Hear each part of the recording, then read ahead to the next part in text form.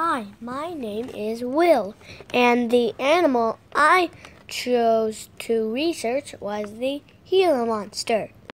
An adaptation it uses to survive in the desert of Texas is storing fat in its tail.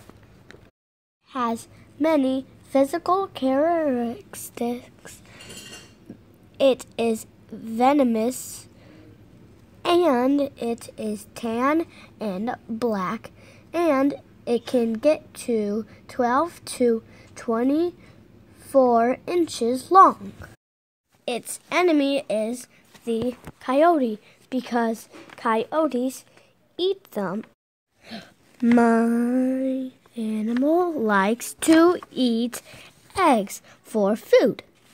Its habitat in the desert is burrows underground. It is nocturnal. That means it's active during the night. Thank you for watching my video about the Gila monster.